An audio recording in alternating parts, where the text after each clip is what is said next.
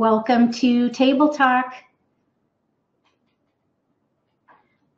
We have a episode here with a Mahjong centric focus. So hopefully all Mahjong enthusiasts will be joining us tonight.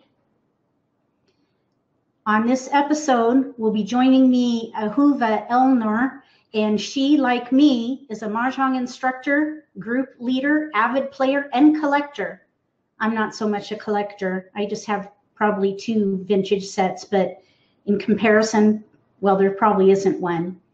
So without further ado, let me bring on Ahuva.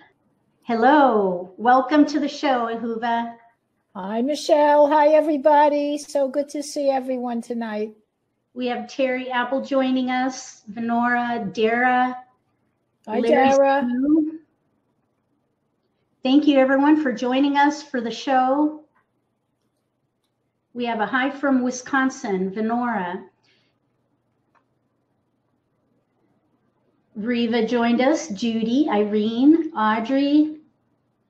Excellent. Tony's here with us. Hi, Tony. Aloha. Oh, which Tony? Tony Rizzuto. Hey, Tony. Tony R. We have Peggy Greaves with us, Helen, Susan, lots of visitors. Thank you so much, everyone, for coming to see us.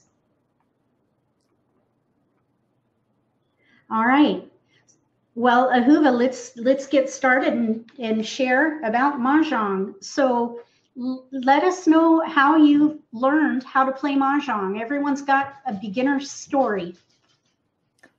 Okay, so I was about 10 years old when I first learned how to play Mahjong, and my family and I would go, and my family, my sister and my parents and my little bird, my canary, we would go up to the bungalows, to the Catskills every summer.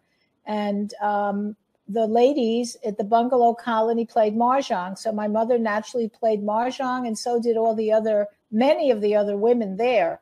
And I guess as the daughters of these ladies who played Mahjong, we also learned. I actually do not remember who taught me. I'm sure it was not my mother, but we had many friends. We all went to camp.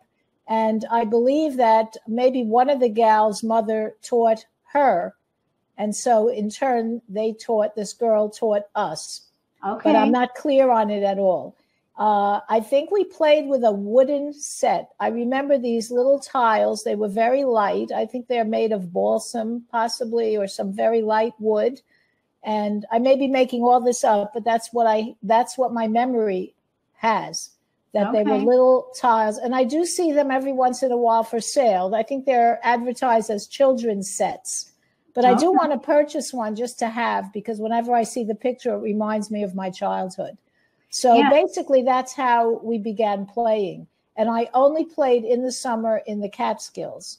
And I did not play again for many, many, many years after that. But I was around 10 years old when I began. Wow. How old were you? I was 12. And I learned when we were stationed in Tacoma, Washington, I learned Wright-Patterson Mahjong, which is Air Force rules. And I probably played on a set from 73. I believe it was new at the time. So just a commercial set, nothing too special.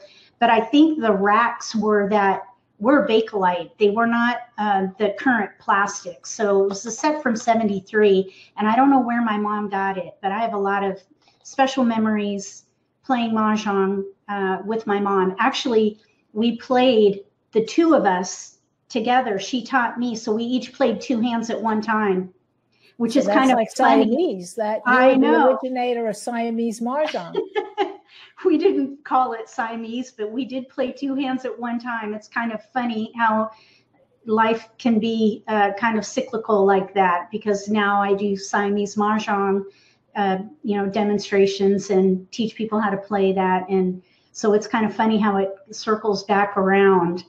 So I see many photos of the balsa wood tiles, and I've seen them, I think, at that traveling Mahjong exhibit at the museum. Oh, okay. I don't remember the name of the exhibit, but I remember seeing that particular set.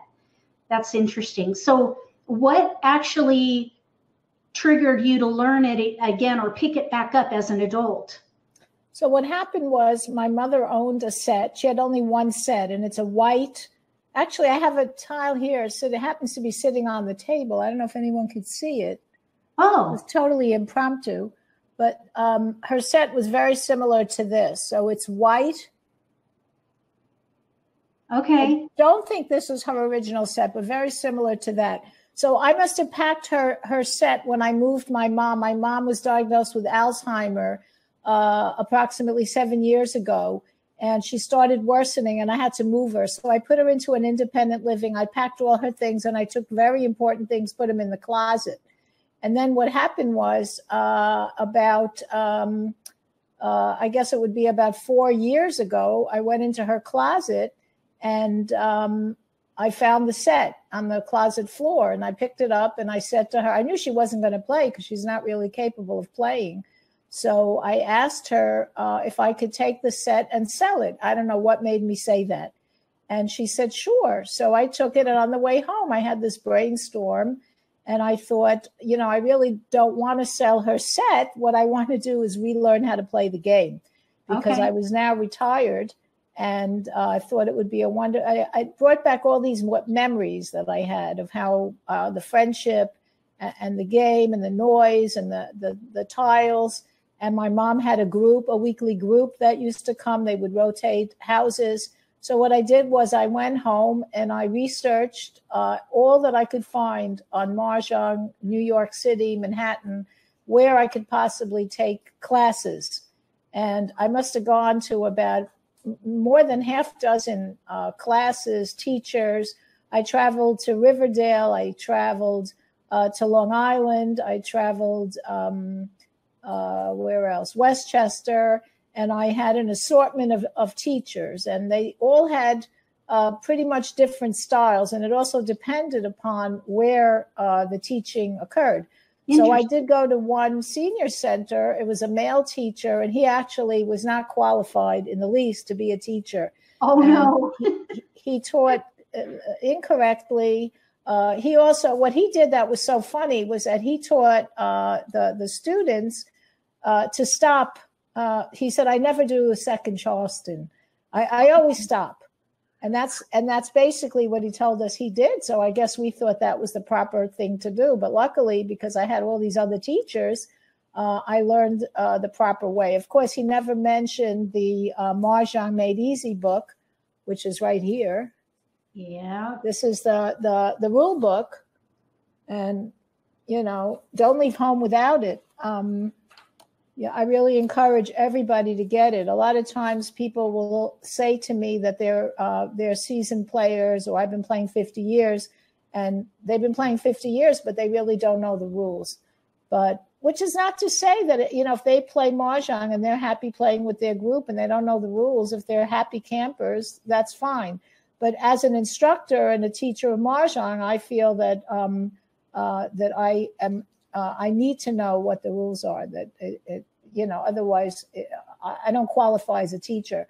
Unfortunately, the National Mahjong League does not offer any type of certification for Mahjong and teachers or instructors, so anybody can call themselves a Mahjong teacher. I know Canasta does have certification, Bridge does have certification, but Mahjong, you know, anyone could wake up tomorrow and say they're a Mahjong teacher, but more power to them. So I do recommend it's only a $10 investment, and it's something good to have in your games that if there's a question or a problem, you could look at it, because the back of the card can only hold but so much information. I know. And I find that I refer to that book weekly, at least a couple times a week, just answering posts on Facebook, let alone playing in a game. And it's always good to have that in your set when you're playing the game, because invariably something is going to happen, and to have that handy, there will be few arguments if you can refer to the book and show it the answer in black and white. So once you went to these lessons and figured out the right way to play the game, how did you find a group to play with? Okay, so that's a very interesting question. My mentor, the teacher that I love the most, was a lady named Donna who taught out of the library in Baldwin. And her lessons were extremely good. She was a very strict teacher. She really knew her stuff, and she made sure nobody spoke when she was talking. You know, if you spoke, she would tell you, you know, to please, you know, be quiet down.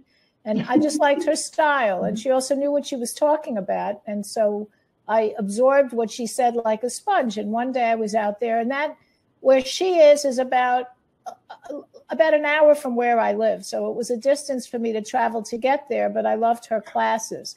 And then one day she said that the temple nearby, I can't remember the name of the temple, but the temple nearby has open games. So she suggested that I perhaps go and try to play there, because once you learn how to play the game, you need to get experience.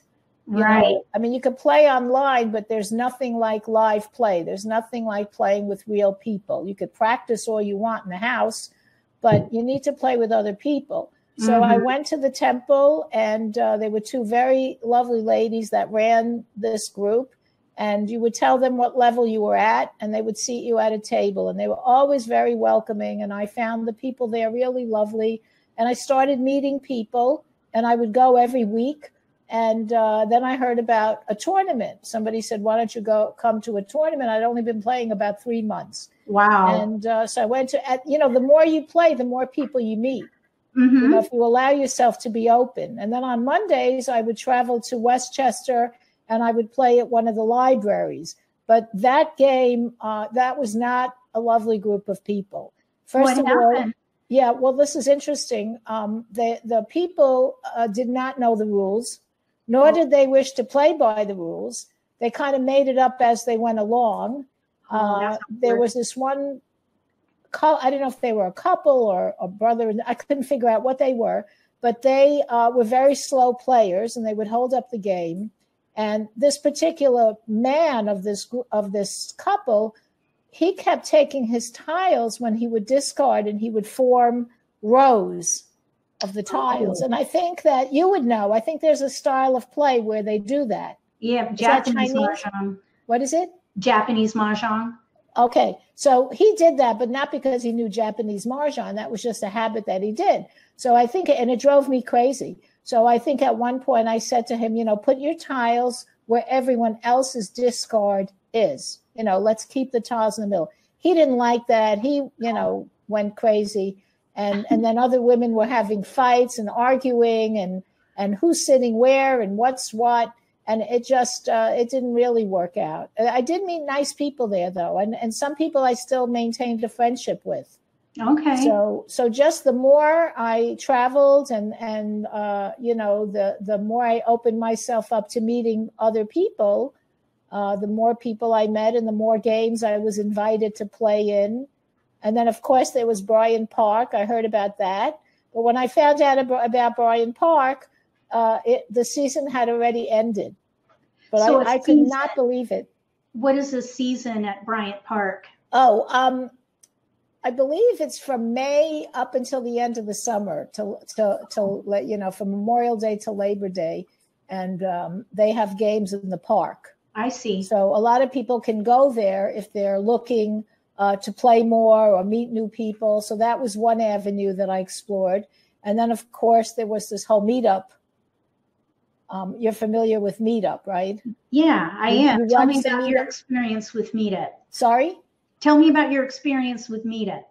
Well, I needed to find more players in the city because I really didn't know that many, because everywhere I went would be out of the city. You know, Long Island was Long Island, and then Riverdale was Riverdale. Westchester was far away, so I wanted to find something in Manhattan. So I researched Meetup. I went into meetup.com and I looked up Mahjong Meetups New York, and there was a group. I found a group and I joined the group, and then suddenly there was no group. You know, the organizer didn't contact me. Nobody was contacted. And suddenly I received an email, and the email said that the group now has no leader, that the group's been abandoned, and that somebody needs to step up to become the organizer or leader. Otherwise, the group is in danger of folding. So I, of course, thought that this was addressed personally to me. So I said, yes, I will step up and be the leader. And then I get this, congratulations, you now have inherited a meetup group. And I didn't even know, I'd never really done meetup. I did a meetup divorce support group many, many years ago, but that was my only experience in meetup. Okay. So I now owned a group and I had to figure out what to do. So luckily they had like a step-by-step procedure explaining, what you need to do now is, set a date, you need to find a place. And I just followed their procedure, and I listed a game, and it was Valentine's Day 4 years ago. Wow. It was on Valentine's Day, and I think about 10 people showed up. And it was really it was a very good experience. And I learned, as I set dates and as I found more and more venues, I learned kind of as I went along. And I know there's a lot of people probably on our call tonight that have been to my meetups. I have a tremendous amount of friendships formed as a result of that. That's fabulous. Is it hard to find a place to play publicly in New York? The hardest place is New York because real estate is at such a premium. So as opposed to in the suburbs, you hear about people playing in Panera Bread or they play in shopping malls or in bakeries or in supermarkets. We really don't have such a thing. But luckily I was able to get space, which we've been doing now for, I think, about a year and a half, in something called WeWork. Okay, I have seen some lovely photos. So the WeWork is a really wonderful concept of working, and they've allied with Meetup, and I have access to space, and we do some of our in fact, we have a meetup this Wednesday, so that will be in the Union Square area. Oh, nice. So Meetup has worked well for you organizationally. Oh, it's been a dream. It's just been fab. We have a very cohesive group. We have a couple of hundred members. Wow. But our core group is probably several dozen people. Wow, that's and wonderful. We celebrate events. We do theme parties. I have a Halloween party coming up. We always dress. And I give awards for best costume. We've had luncheons where I'm the caterer. We've had luncheons where I found some really wonderful restaurants that will allow us to play there. And we celebrate people's birthdays. We celebrate holidays, St. Patrick's Day. We come in dressed in green, and we really have a great time. Sounds like a fun group. Now, what is it? Obviously, you play lots of Mahjong. What is it that is most important to you about the game? What draws you to continue playing? That's a very good question, because it's not the game itself that draws me to Mahjong. I think it's the entire package, because to me, it's the tiles, it's the aesthetics, it's the, I think also the way that you have to be organized, because as I think, I was going to say Julia Child, but I think it's Julia Roberts said that it's making order out of chaos. And that's a very good analogy, because when you pick up your 13 tiles, you just don't know what you're going to get. Right. It's like a box of chocolates. You just don't know what you're going to get.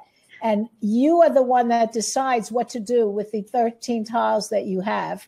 Mm-hmm. And every time it's a surprise. It's opening up a box of Cracker Jacks. You don't know what your prize is going to be.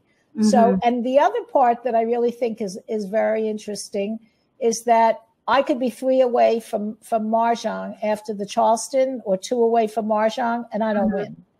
And I could have very little of a hand, and then I'll pick 4 jokers in a row. So I think it's that surprise and that excitement, because I'm kind of like an adrenaline junkie, and I don't like things always being the same, because to me that would be very boring. And I did a little study in terms of the 5th person as the better. I did a little study for a while to see, with my theory, that you can't predict who's going to win. So I guess my theory was that it would be around 30% of accuracy. And for the study that I did, I mean, of course, I don't think it was that scientific, but it did come out to about that amount. So that when the bettor walks around and they write down the name of the person they're going to win, at the end of the evening, I checked off every time the bettor was correct, and I kept all those pieces of paper. So that kind of proves my theory that you can't really predict. And I think that's what I like about Mahjong, is very unpredictable. Yeah. And that makes it exciting, at least for me, because when you win and you had absolutely nothing, it's very exciting. Yeah, it is. Even if you get close. It could be for some people. Yeah, if you don't, winning is nice, but just every hand is a journey. So it's fun to play. And also, as you were talking, it reminded me of, where you say you'd have 2 away from winning and not win, or have nothing and draw jokers. And with that, you could also say that beauty is in the eye of the beholder. Everybody sees the tiles a little differently, and you might see the tiles and play one particular category or hand, and I could do something completely different, and either one of us could make it work and win. I agree 100%, because I always said that if you put out the same 13 tiles to 5 professional Mahjong players and ask them, how would you play these tiles? I really think you would get a lot of differences of opinion. I don't think that 5 people would say, I'm going to play this category or that category. Sometimes if I'm really feeling challenged, I'll pick a hand or a section that might be very hard to play, because there's a lot of crossover on this year's card. Every singles and pairs hand comes from one of the sections. So I could choose to play it real easy, or I could choose to play it out of the singles and pairs. Yeah. So there are a lot of times where I'm feeling frisky, I'll play a difficult hand. Just, and some people dot their cards. I had been dotting my card, but unfortunately, I lost my entire bag with all of my cards, and it's very sad. So I haven't been dotting because the card disappeared.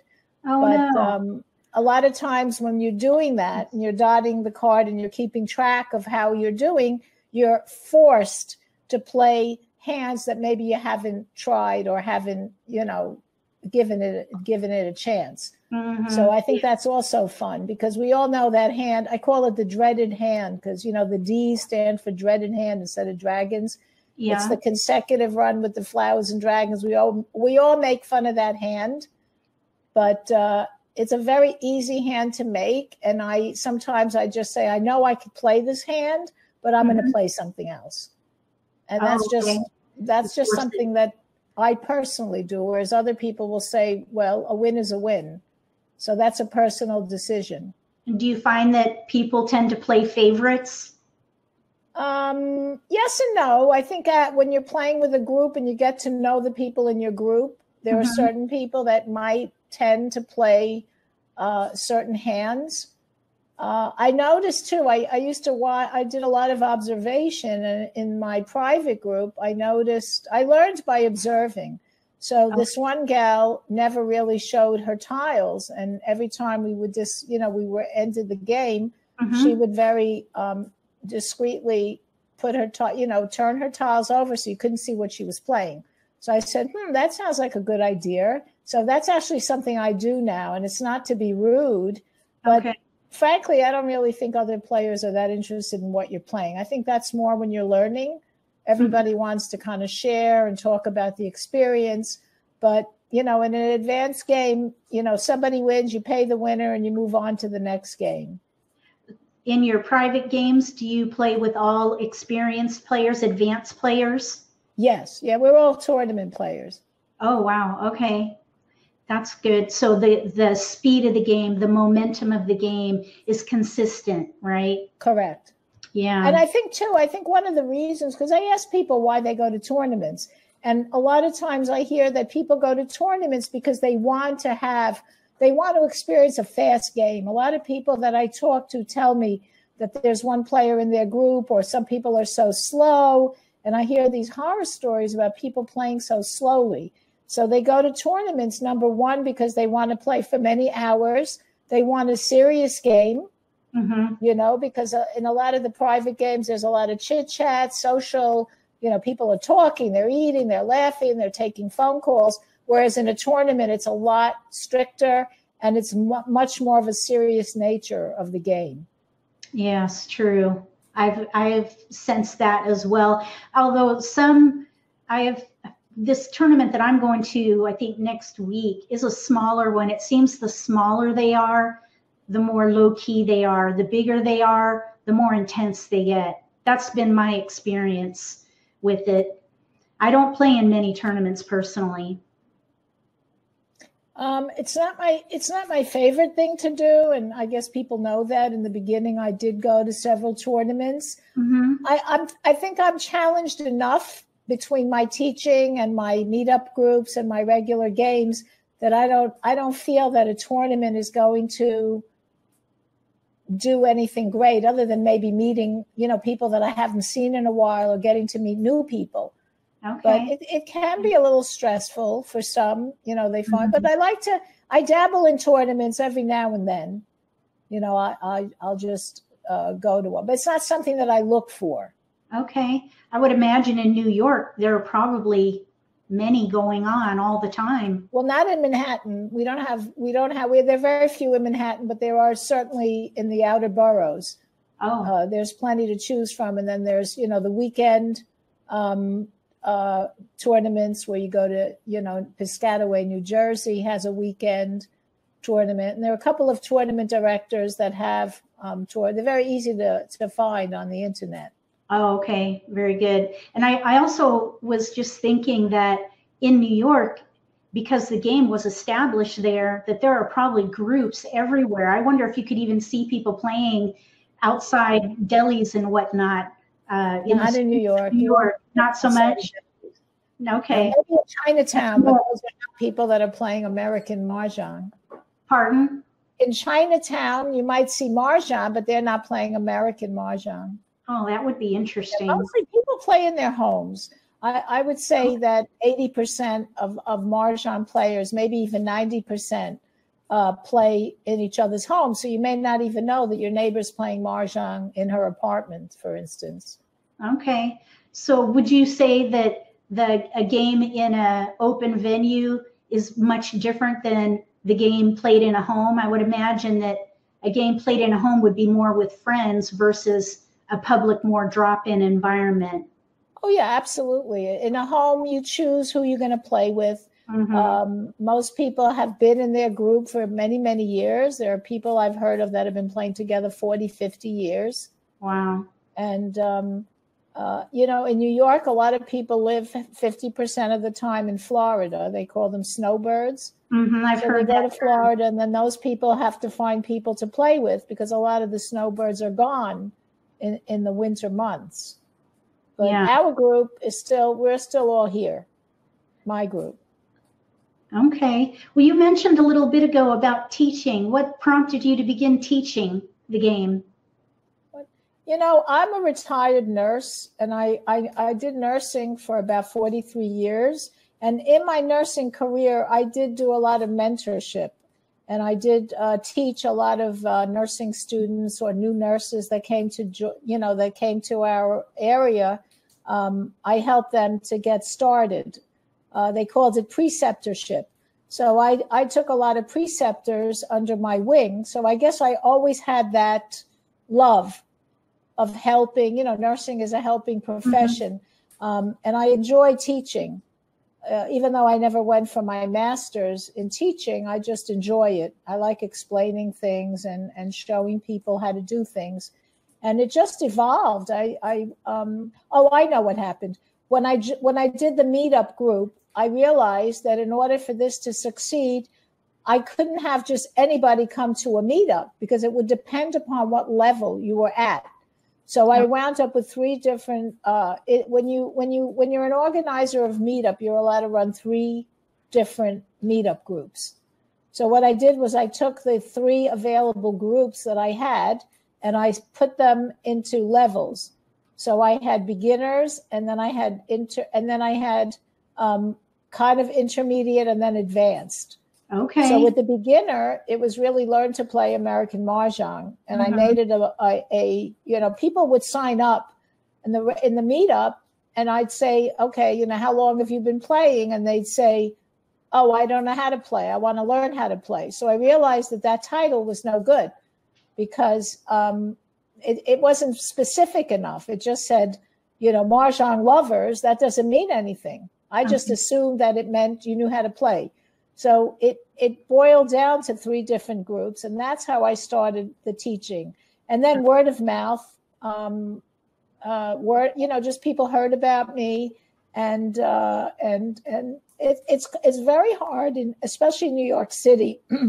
If I post a beginner's game that I'm teaching Mahjong, and I give 3 consecutive weeks, it's really best to do the lessons very close together. I do 2-hour lessons. You can't have a lesson today and then a lesson next month. That's just not going to work. So I would put down 3 consecutive weeks, and people would respond, and they would say, well, I can make it the first and the third. I can't make it the second. And then you have to get a group together. So it became a little complicated. So I had several groups that were very successful. And those people stayed on with me, and they continued to come to the meetup. In fact, I still have people come. I have a lady coming Wednesday who's with me she was taught by me. Wow. So that's how that teaching began. And I don't advertise. It's all really through word of mouth. Well, it sounds like it's become a great success. You've been doing it a while, and you have found a way to make it work by dividing into groups. I like that idea. Right now, I have a meetup, but it's very small, so we don't have near enough players to divide by group. But I imagine that when I get big enough, maybe we'll have an open game where everybody is welcome, and then an advanced game where you need to play maybe a 12-minute game. And that way, more advanced players can, if they want to play a nice fast game, they can choose to go to that. So I like that idea of dividing the different meetups by skill level. You probably minimize the potential issues that might come up in a game. If you're having a beginner with an advanced player, for example, some fireworks could potentially go off, I think. Yeah, you're absolutely right. Michele, do you think there's any of the people have questions for us? Yeah, we've been talking for about a half an hour, so I'm going to look at comments and see if we can open this up to some Q&A. If anyone watching the show would like to ask questions for Ahuva and I, we'd be happy to answer. So let me just scroll from the bottom up and see. Some wise guys playing Mahjong online and watching us and laughing. I saw a glimpse of that. Let's see. Somebody remembers my quizzing them to determine a level before I went to my first meetup. See, we can't see who that is. Or maybe Michele can. I can. Let's see here. I'll look and see. I wanted to see on Facebook. It doesn't allow me to scroll there, so I won't be able to speak to who made the comment. But exactly, they're remaining anonymous. I do see where somebody mentioned something about the wooden tiles was the Mahjong Supply Company. Let's see. Box of chocolates theory. You can see also the comments there. I just don't know who said them. Oh, okay. Oh, Dara Moshe Collins and I had a great time playing in Bryant Park. Oh, very good. And I think, was it Kirsten also mentioned something about playing or perhaps being in New York. Let's see. If anybody has any questions, write them in the comments section. We'll open this up to some Q&A if you'd like. We'll be on for maybe another 5 or 10 minutes. So if you have questions, now would be the time. So maybe I could just talk a little bit about the fact that what I love about Mahjong, in addition to the tiles, sure. What I wanted to say was my history as a nurse. I had a calling when I was about 8 years old, and the calling was to become a nurse. but I always loved music and art. And my music teacher wanted me to pursue music, and my art teacher wanted me to pursue art. And I did neither, because I told the teacher, well, I'm going to become a nurse. And everybody laughed at me because they said I was afraid of the sight of blood. They said, you cannot become a nurse because you're afraid of blood. And I said, well, I'm going to become a nurse. You watch and see. So P.S., I did become a nurse, but never trauma, never ER. I actually became a hospice nurse and a home care specialist. So I did not, cutting up pieces of the body is not my idea of fun. So when I retired, I always had this love of art and design and music. And somehow I incorporated it. I learned how to sew, and I do a lot of decorative Mahjong. So the table scapes that a lot of us enjoy, vintage fabrics. I specialize in vintage fabrics. I love to see a well-set table. It's like inviting people over for dinner. You're not going to serve them on paper plates. A lot of Mahjong, generic Mahjong players, they really don't care that you have a fancy tablecloth. They're happy with a Timex watch. To have a standard set that you could buy online on Amazon for $50 with plastic racks is good for them. They're happy. But some of us really enjoy the aesthetics. I call it accoutrement of all the things that go along with the. And when you start collecting and you see all these beautiful tiles and the engraving, I just started collecting some of Dee Gallo's sets. And I'm a very proud owner of 2 of her hand engraved sets. And, in the short time that I've been playing, to have 2 Dee Gallo sets is really an incredible accomplishment. And I just feel so proud and so, excited to have that, because that was always my dream. Okay. I'll have to look that up. And how do you spell the name? Dee Gallo, G-A-L-L-O. I'll give you the information. She has a website. She's Red Coin Mahjong. Red Coin. That's what I was thinking in my mind. She's Red Coin. Okay, I couldn't put together the artist or the designer. Let me hold up. I just happen to have this. This is a beautiful rack.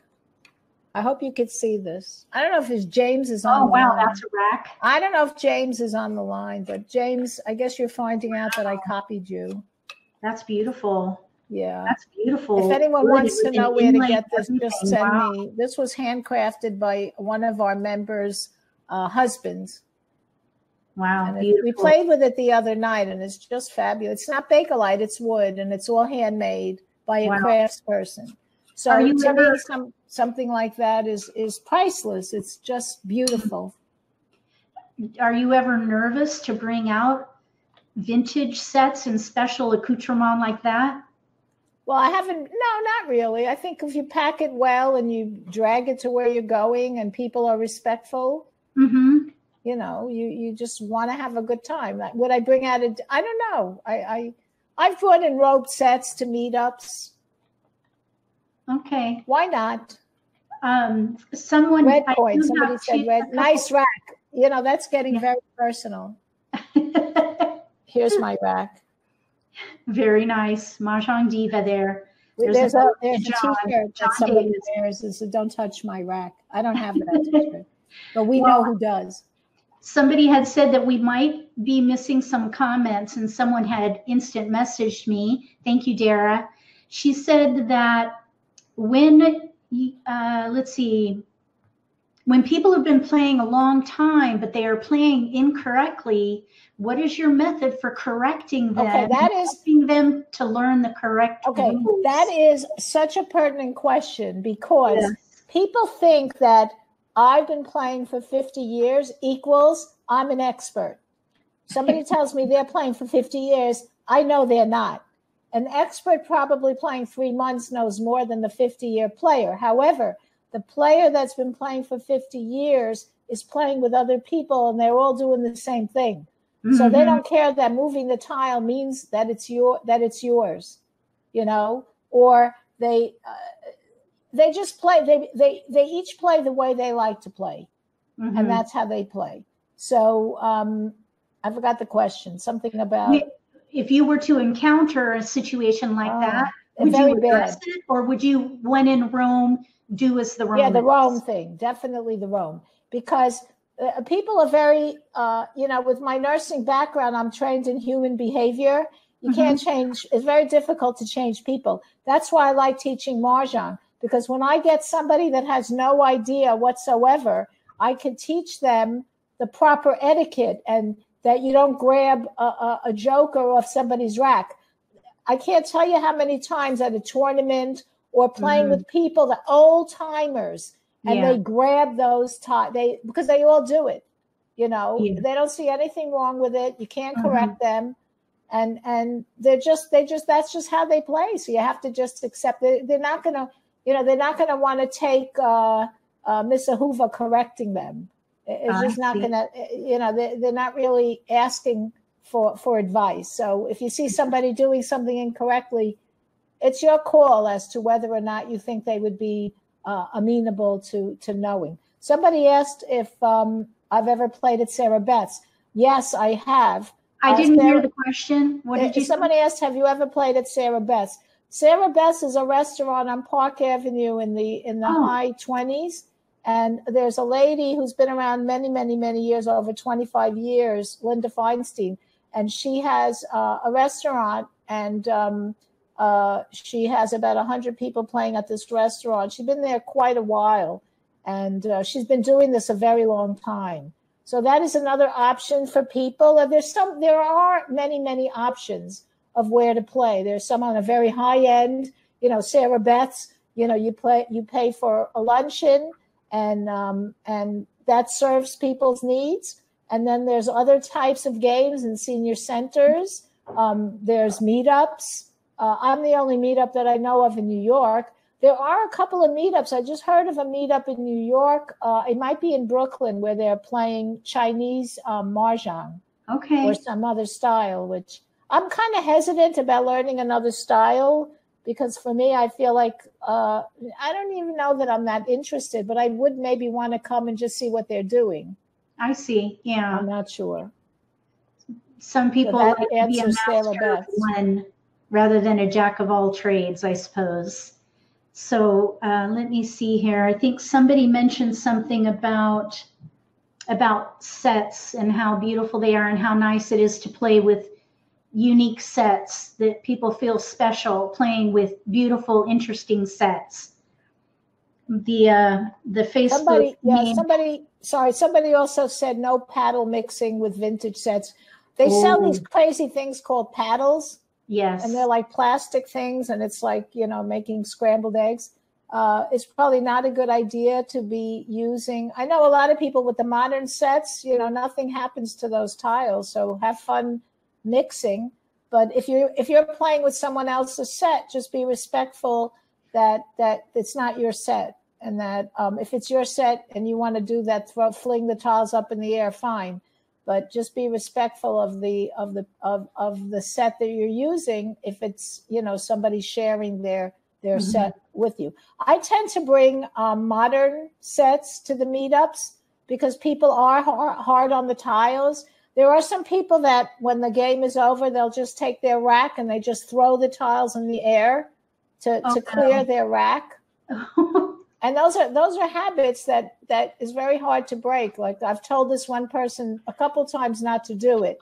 So what she does is she does it kind of gently, but every time I see it go like this, I get a little nervous. So if I bring tiles that are kind of modern, I don't think anything will happen to them. Yeah, I think I would cringe a little if I had my vintage set and someone was using a paddle. Someone did have a question about teaching, and so I wanted to pose the question. This was from Bonnie. How do you handle teaching a class when one person just doesn't get it? Oh, I did have that. I had one lady that was with me for a very long time, and she didn't get it. I never said anything because she wasn't disruptive. But what she did was she used to like stare at me while I was teaching with this very quizzical. She'd be like, and I could just tell that she wasn't getting it. And so one day, and she just kept coming, and she was a lovely lady. I really liked her. So one day she said to me, I'm going to ask you a question. I want you to be very honest with me. And I said, what is it? She said, do you think this game might not be for me? Oh. And I said, well, I would never say that something is not for you. I said, that's for you to decide whether you are enjoying it or it's not really meeting your needs. And she said, I think I'm going to have to stop because I don't feel like I'm making any progress. And that was the only person that I think that was the only student that I ever really lost. But it wasn't for me telling her that she couldn't play. And then other people, they just keep coming to class, and maybe they like the social element of it, and as long as they're not disrupting, if you want to get better in the game, if you know how to play, you want to get better, just don't hold up the game, play with people that are better than you. And just, even if you have to pick and throw or do something like that, you just don't want to hold, what really upsets people is when you're holding up the game. The game needs to flow. There needs to have a rhythm. I've heard stories where one player is very slow, and I hear people say, oh, I just take out my cell phone if somebody's very slow. And I'm Would you say that's a pet peeve of yours? What, the cell phone or the slow player? People using a phone. There was just a big conversation about that on social media, about people using phones. Well, I think you have to. I think that you can't assume that people know it's wrong, because there are a lot of younger players, and lately I've been teaching a lot of younger mothers down in Tribeca, and their phone is right. I would never say to them, you have to put your phone away, because their phone is one gal has some kind of business, or they just feel very connected to their phones, and it's just part of who they are, and they're very accepting of one another with the phone. They text, they talk. I'm not going to say you can't do that. Okay. If they're coming into my home and playing in my game, then I might have certain rules.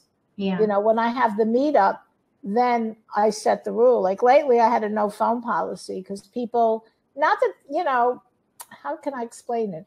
Every once in a while, somebody's phone will ring. For the most part, people don't take calls. They know. And if you're playing 5 people, you're going to be out anyway.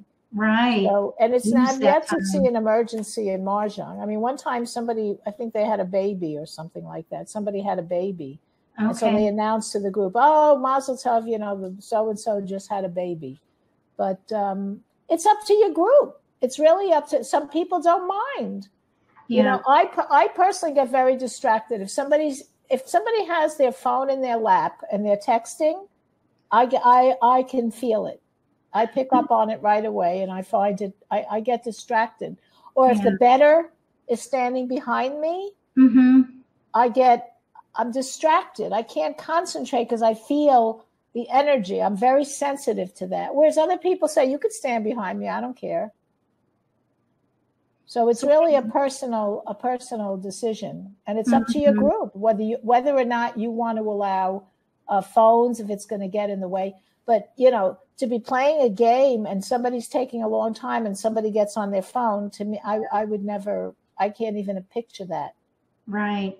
So really, it's just respect for the game, I suppose. If we all share the same respect for the game. Pardon? I think I don't allow food. There's no food on my table. There's no wallets or money bags. I like the table very, very clear, because when I pass, I want to have that space to pass very, very clear. I don't want to have to guess, well, where's her pass? Because her lipstick is there and all this other stuff. And then I got to figure out, whose pass is that? Is that a cross? Is that the left? There shouldn't be confusion. It should be clear.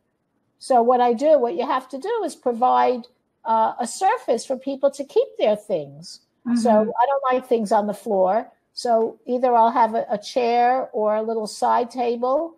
You can have your drink on there. You can have your if you're eating something, your money, your anything you want, your gum. But I like the table to be clear. I do too. I agree 100%. I'm a bit OCD, and I get a little claustrophobic if there's clutter. Clutter. And so it just makes me anxious. And also, when you have a short wall, sometimes the pass looks like the short wall. So absolutely. That could be an issue. So someone was mentioning something about Mahjong etiquette, and I'm working on something for that myself. I've been researching in Japanese Mahjong. There's a whole new sort of community expectation of manners, and so I'm studying manners in Japanese Mahjong and trying to see how that could maybe be introduced into the way I play the game, subtly, of course. I would never put my own what I feel is polite, et cetera, or etiquette. Some of this is subjective, and what's polite to one person may not be, or may be rude to somebody else, or vice versa. So I think if you find a group where everybody is like-minded, then you should all be just fine. If everyone plays the same way, passes, has a clear table, et cetera, you all kind of get used to everybody's preferences. You can make the game friendly and comfortable for everybody. Absolutely. Here's a question about how do you handle people who throw the tiles in after the hand? So what I'm assuming, I don't know if this means throw the tile that they're being rough with the tile, or do you mean that they don't check? So the right procedure after somebody declares Mahjong is what's called verifying the Mahjong. So the minute someone says Mahjong, everybody at the table really should be looking at that person's Mahjong and verifying that it's a true Mahjong. Okay, so that question might have to do with, there are people, when someone says Mahjong, they just throw their tiles in.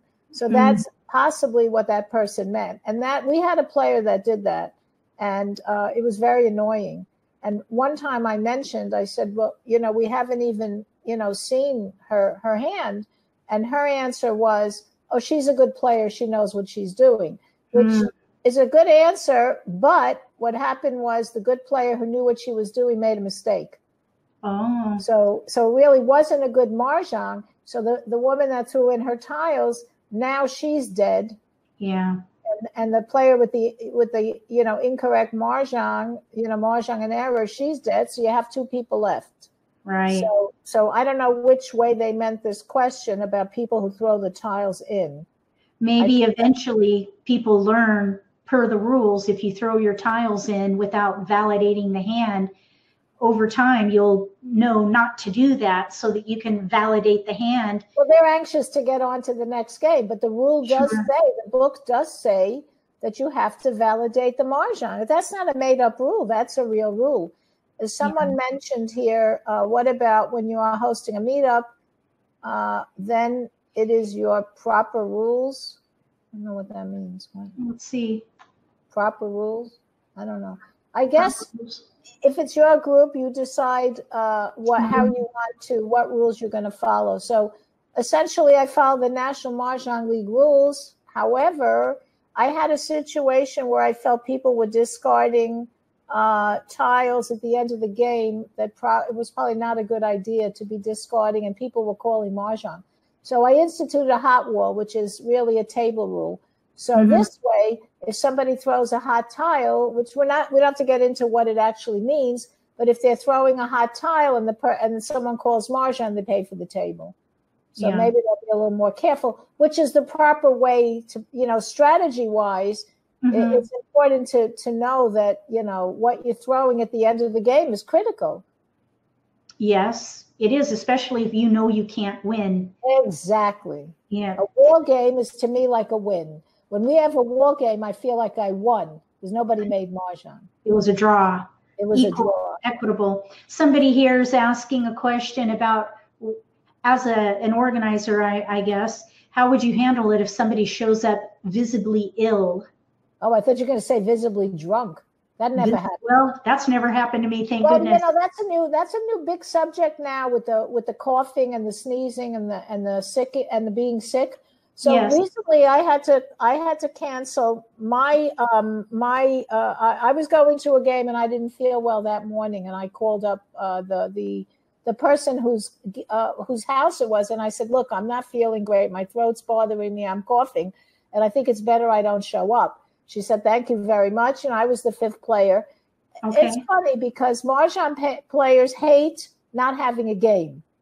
So that's why we play 5 people. This way you have that little insurance that you'll still have a game if somebody doesn't show up. So it's kind of a catch-22. I say if you're sick, most people will tell you that they don't want to play with a sick player. But does that answer the question? People don't like it when a Mahjong player shows up coughing or sick.